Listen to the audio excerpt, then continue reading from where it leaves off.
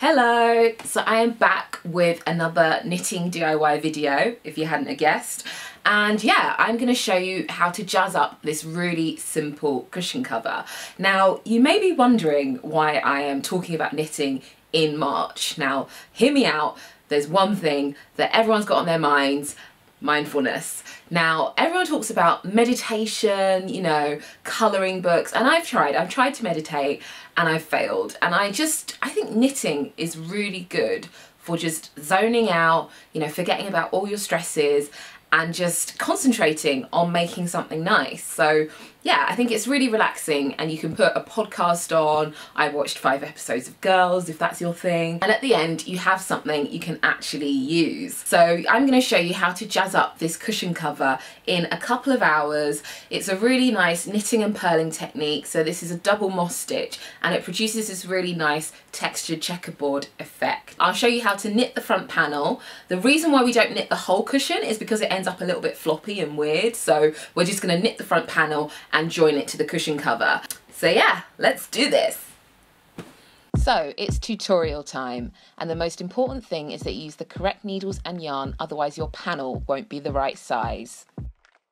You will need some size 12 needles, a 100-gram ball of chunky yarn, a crochet hook, some scissors, plus a cushion cover. I'm using this one from H&M, which is 40 by 40 centimeters. So now it's time to cast on. I'm right-handed, so I'm going to be referring to the needle in my left and my right hand for your reference. So first things first, it's time to make a slip knot, which forms the first stitch.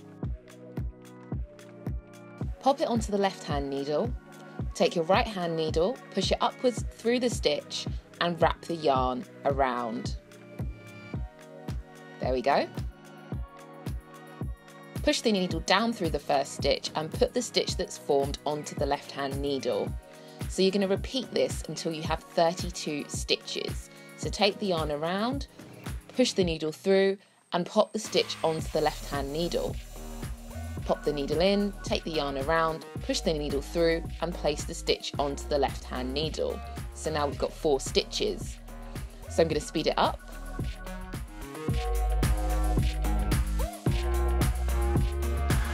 And there you go, 32 stitches. So for row 1, we're going to knit 2 stitches, purl 2 stitches, knit 2 stitches, purl 2 stitches. So this is similar to casting on, but instead you're going to place the stitch onto the right hand needle. So pop the needle in, take the yarn around, push the needle through and place the stitch onto the right hand needle. So now we're going to purl 2 stitches. So we're going to be moving the yarn back and forth, back and forth. So to purl, we keep the yarn in front of us. Push the needle through downwards, take the yarn around, push the needle through and place the stitch onto the right hand needle. So take your yarn around, and yeah, that was a bit too quick for me. But I'm going to show you the knit stitch again. So we're going to take the yarn over again. So remember, back and forth, pop the needle in, take the yarn around, there we go, push the needle through and place the stitch onto the right hand needle. Pop the needle in, take the yarn around, and yeah, you get the gist. We're going to purl again, and there we go. So remember, for this row we're going to knit 2, purl 2, knit 2, purl 2.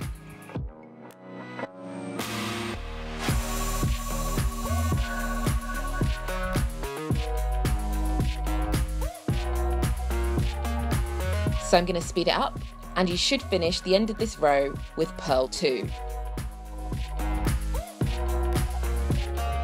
It's time for row 2, and we're going to slip the first stitch. So this gives everything a nice neat edge. We're then going to knit 1 stitch and then purl 2 stitches.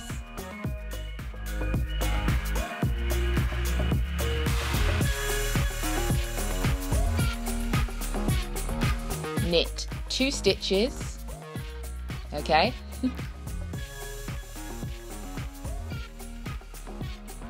So I'm going to show you a little bit slower here.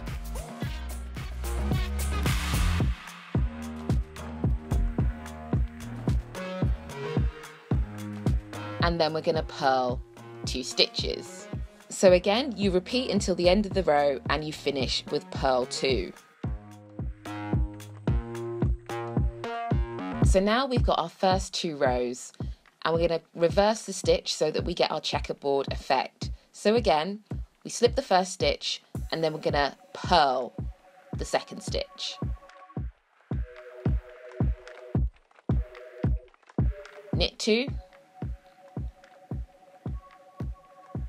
take the yarn over and purl 2.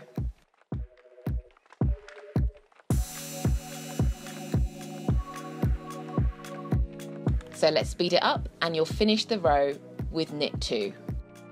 Do the same for row 4 and you're going to keep repeating this pattern. So keep repeating rows 1 to 4 again and again. And after a while you'll start to see the difference in stitches. So here I've knitted a few more rows and you'll see the difference between the knobbly purl stitches and the flatter knit stitches. So you'll know if you've made a mistake if it looks a bit wrong. So keep knitting until you've reached 40 rows.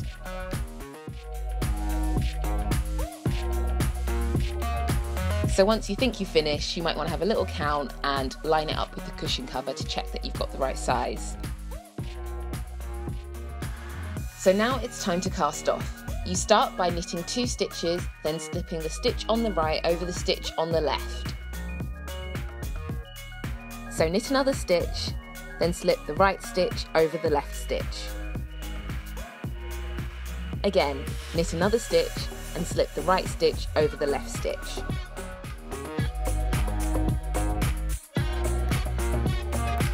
Repeat until you have 1 stitch left, then snip the yarn after about 15 centimeters or so and pull the yarn through so you have a knot.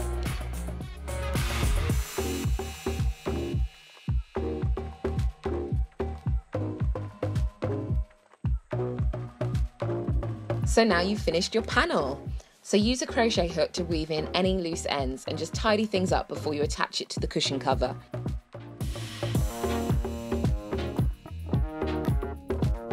So you're going to want to lay out your cushion cover, line it up with your knitted panel and then pin the corners so that you can distribute the sewing evenly.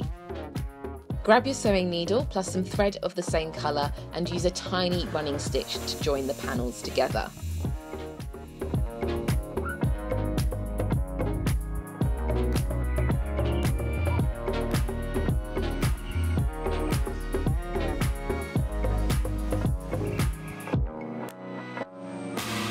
And voila, your cushion cover is now done and you can Instagram the hell out of it.